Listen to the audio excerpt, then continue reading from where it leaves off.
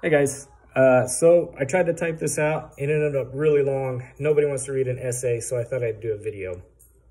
This is for people that are new to Tippmann, just like I am, and are having really big issues with your tension. If you've bought it used, or maybe you've already just started tinkering with it and now it's way out of adjustment and you can't get it back, this might help, I hope. So let me show you a little bit. So this is what so the red one is what my threads were looking like before. Super inconsistent. There would be tension, no tension, tension, no tension. So the bottom was, the tension was just, it was horrible. I could not get it set. The stitching looked like crap no matter what.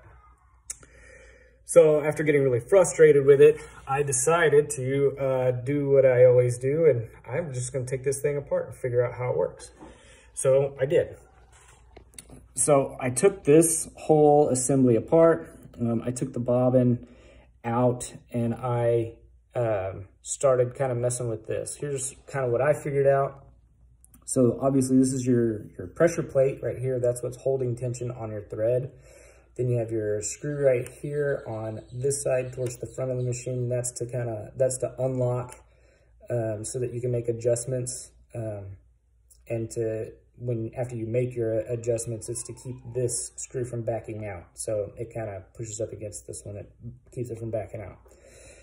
This is your tension. Here's where I was having problems.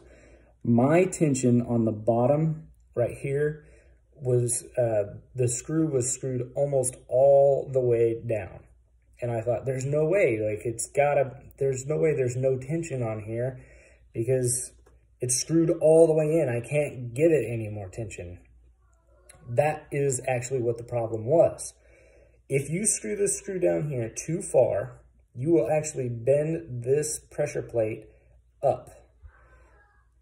So then it won't hold tension no matter how much you tighten this. It will not hold tension. So what you need to do is back this screw out all the way until you go back to having no tension. So just back it out till you kind of feel some tension go back on there, and then just go all the rest of the way out till there's no tension. Don't take the screw all the way out because it's kind of a pain in the butt to get it back in, but just back it out until there's no tension left. Then give it a few turns until you have some light tension. Once you do that, come up here and tighten these to your factory settings. I think this one's 2.5 and this one's 2. I may have that backwards, but I'm pretty sure this one's 2.5 and this one's 2. Once these are at your factory settings, thread the machine, put some thread down here on the bottom, and make some stitching. Okay,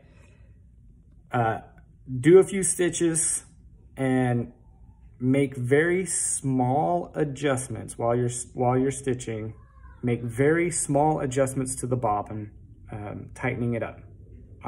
Mine were a quarter. I started out with a quarter of a turn, and then once I started seeing some good tension on the bottom thread, I went down even smaller to like just a hair of a turn until I was happy with what the bottom tension looked like. I didn't care about the top.